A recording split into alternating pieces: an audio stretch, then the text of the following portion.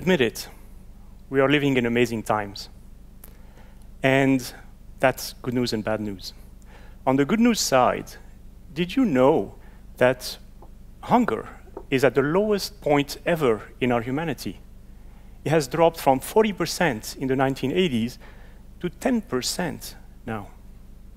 Even violence, mass violence, that is, you wouldn't know it from watching the news, but in reality is at its lowest point ever as well.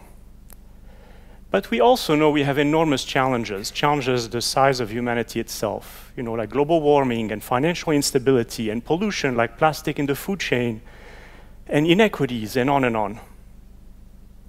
On top of that, technology is acting as an accelerant and as a disruptor. And so this is really magnifying the challenges that are ahead of us. Part of the challenge is related to unemployment. According to very credible estimates, about 30% of jobs will be replaced by technology in the coming decade. This is certainly the stuff of grave concern.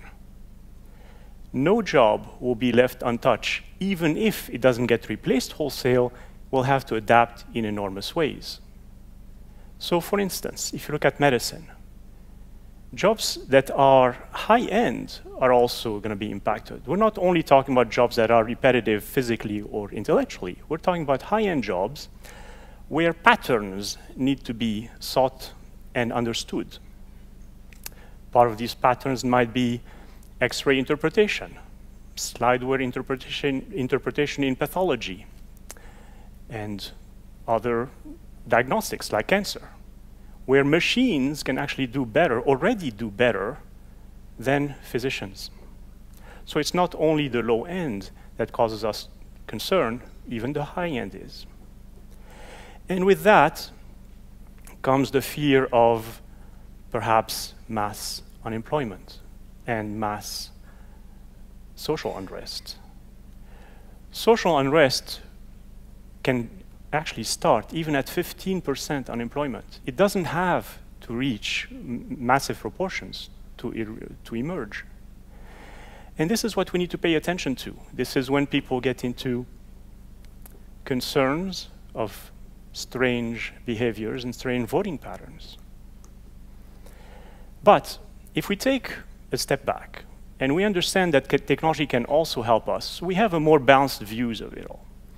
The balanced view is, yes, we have to be concerned about what it does to us, but we also have to keep in mind that it provides affordances to us.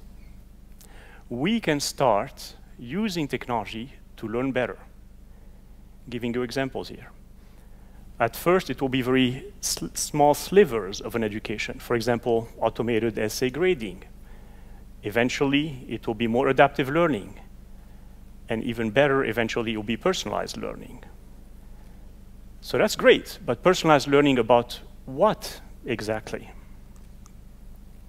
See, we don't know where the activities will be, the jobs will be, and so on. So we really need to rethink of a new paradigm. It's not only about how we learn and what we learn, but it's about what we learn on a global basis.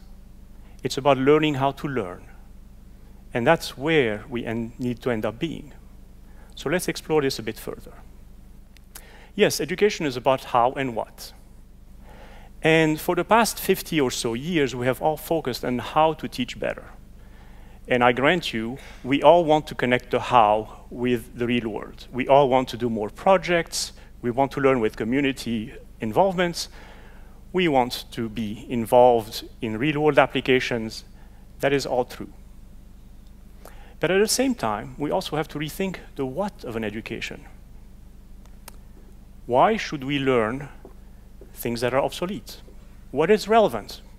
If we can search for it, and if we can get algorithms to help us with analysis, do we need to know it? What's relevant?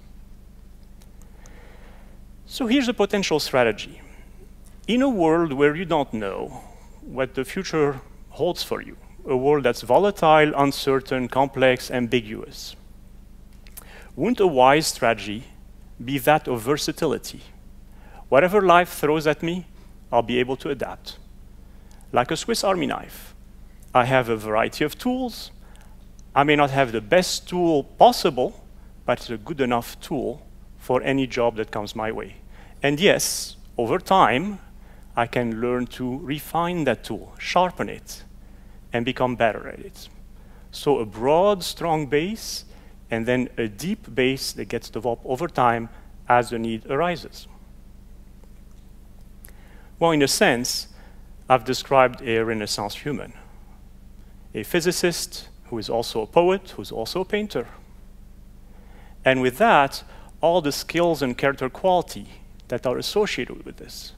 So it's not only someone who's good at science and technology and mathematics, but also someone who's good at humanity and arts and know how to bring all these things together, someone who knows how to learn. So this means we have to rethink knowledge. What is relevant knowledge? How do we modernize knowledge? There are two possible ways to go at it, both of which are necessary. The first part is to think through what are the existing disciplines. Why, for instance, do we teach so much trigonometry in an age that doesn't require as many land surveyors and woodworkers? Why do we teach so little statistics and probabilities in a world that requires understanding life and employability? After all, it is a world of big data. So why wouldn't we all know how to manipulate it? And then, of course, technology engineering. It's pervasive. It's pervasive in all our jobs, whether we like it or not. So why wouldn't we be teaching technology and engineering for everybody? Why wait only until university?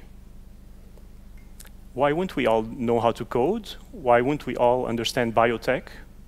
That seems to be normal nowadays. And it's not only that. Other modern disciplines, such as entrepreneurship. Entrepreneurship is actually the job of the future.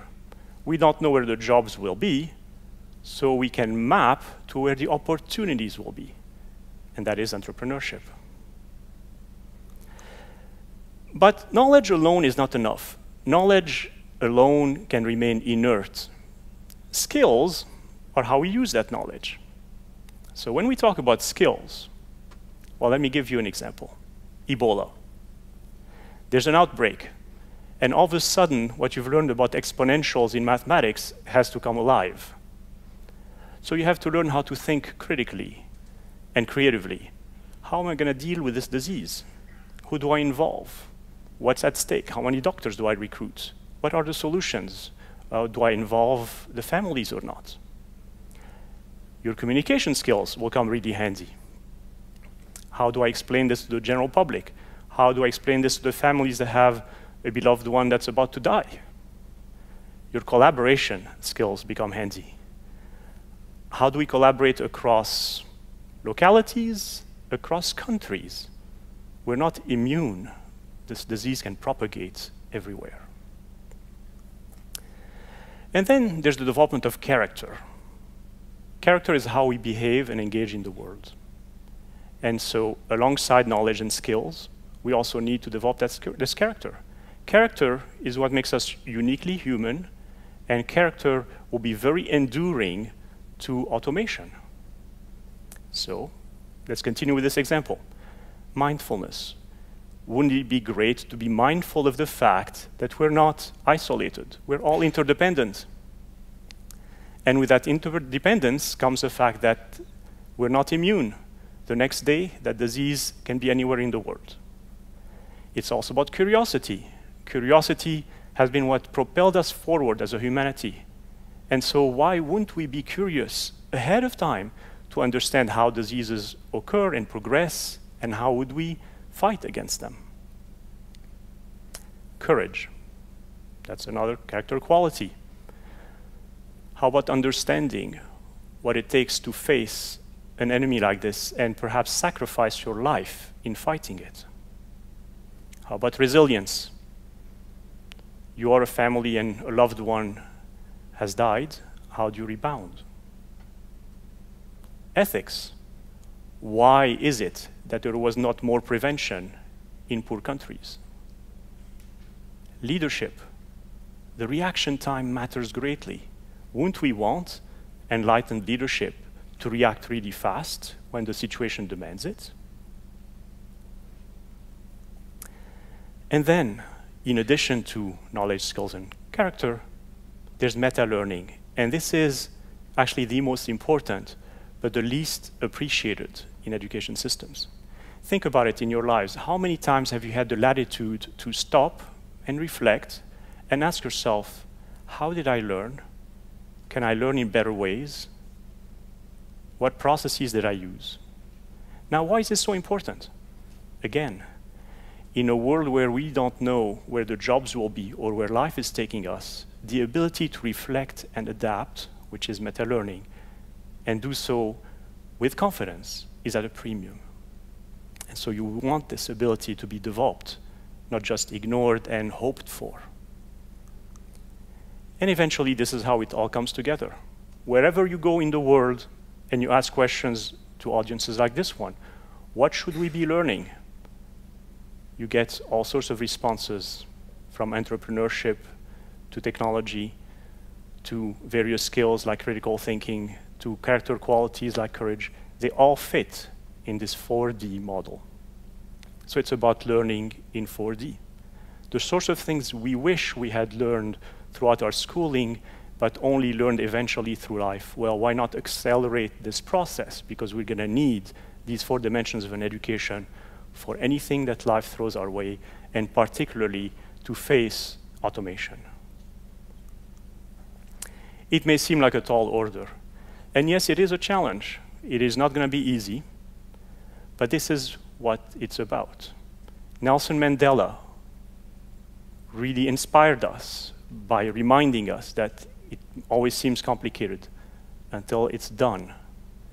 And this is a situation we're going to be in. We have to propagate this change around the world. We have to all learn in 4D. We have to learn how to learn, and we have to prosper. Thank you very much.